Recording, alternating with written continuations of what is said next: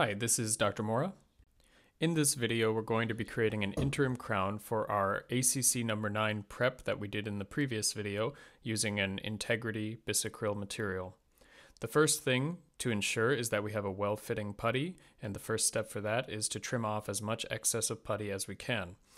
I typically like to cut the putty at the midpoint of each adjacent tooth to the temporary that we're making, and that way it is easier to seat the putty since you can simply align the edges of the putty with the midpoint of each adjacent tooth rather than searching for where the putty inserts on the typodont. Trimming the putty to include minimal teeth should provide plenty of stability and minimal distortion for your temporary. And remove any gingival excess of the putty. This will allow for passive seating, and also trimming the putty as short as possible will allow the excess material to bead at the edges to be easily removed rather than creating a thin film over the teeth and the gingiva. Let's seat our putty to ensure it's well fitting, and we can inspect the fit of the putty from both sides with the mirror to ensure that the putty is well adapted without having to put pressure to distort it with our fingers.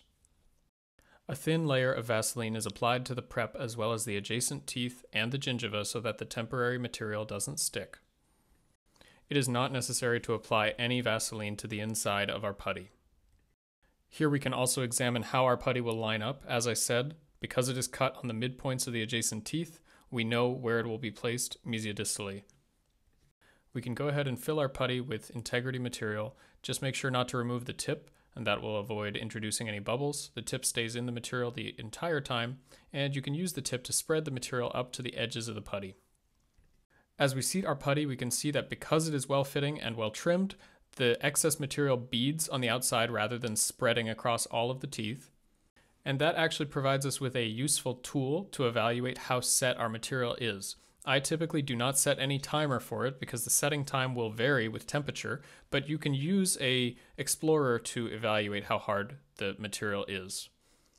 Once the material is hard but still flexible, you can remove the putty by flexing the putty open. That way the temporary will stay on the preparation and not be lifted up with the putty. To remove the temporary, I place a cotton roll over the incisal edge and grasp over that with a hemostat.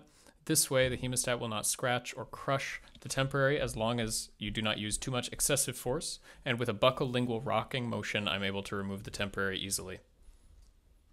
I'll immediately mark my interproximal contacts with a mechanical pencil. That way I know to avoid those spots, and as long as I don't remove that pencil, my interproximal contacts will not be changed. I will additionally mark the margin as best as I can with the mechanical pencil. Because it's a very acute angle, you won't actually get to mark the exact margin, so keep that in mind, but I do find that this helps for a little bit of added visibility. I remove the gross excess of temporary material, which is in the embrasure spaces, with a straight-edged E-cutter burr. I would not recommend using any E-cutter to refine the details of your margin, as it is a very aggressive burr and you can end up over trimming, which I do in this video, but we'll show you how to correct for that. I'm also not afraid to touch up the contacts just a little bit with this burr because I have marked them with a pencil, so I can just smooth out the area around them, and as long as I don't remove all of the pencil, I know I will not lose my contact. The same way that we evaluate our finish line from the occlusal, we can evaluate the width of our margin on the inside of the temporary. And we can angle the E-cutter so that as you remove material, the excess flakes off rather than trimming it all manually. Simply thin the excess areas until they flake off. Again, here, removing gross excess in the embrasure space. And here is a good example of thinning the edge until it is easy to flake off. Finally, we can evaluate to see the evenness of our marginal area. It should be as even as your finish line on your prep is. Here we can see those beads of excess material that I mentioned. Because our putty was well fitting and well trimmed, they're easy to clean up.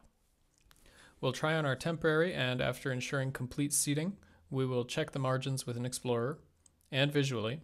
The palatal looks good initially, buccal as well. Let's check the margins with an explorer. Mesial looks okay. Checking the distal, we do note a deficiency. We'll go ahead and remove our temporary to adjust any excess or deficiency in the same manner. Here we don't want to use force, just gentle buccal lingual motion until the temporary comes off in one piece. We know that the distal aspect had a deficiency, but here I'm also looking at the internal deficiencies, these bubbles.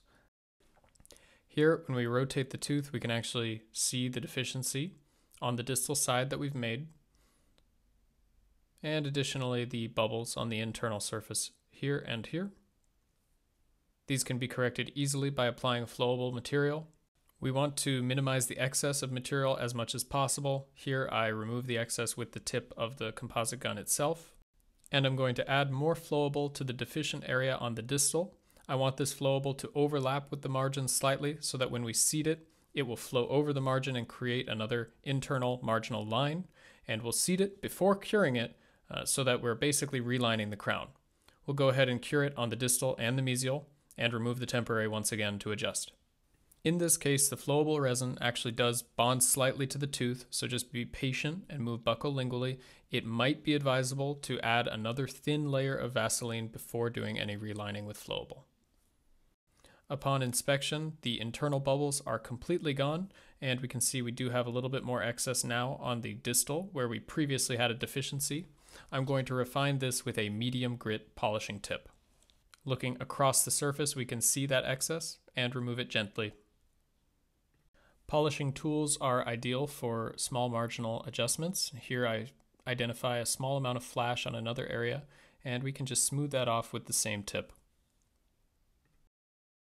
Even with a gentle tool such as a polishing tip, we want to approach it in the same way, angulating it so that we are not touching the intaglio surface whatsoever, and we just thin off the excess material until it is gone.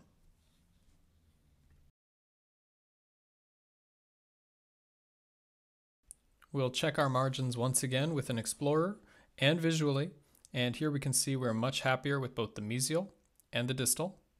Now, looking from another angle, we'll see that there is actually a slight surplus of material where we added the flowable, so we'll go ahead and remove the temporary and continue to adjust that. Here we can visually see that there is overbulked material, and so I'm just going to remove that until it matches the contour of the rest of the temporary.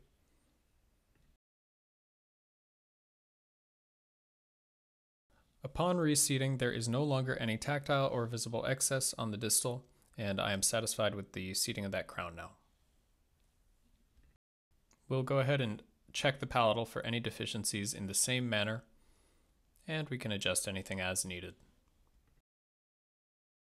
Moving on to polishing, we'll begin with our goat hair brush at a slow speed of approximately 5,000 RPM. Checking visually, we can immediately see that it improves the surface finish, but that there are still some slight bumps and deficiencies that we don't want to see in the final crown. We'll go ahead and go over every surface of the crown with this wheel before moving on to our final polisher.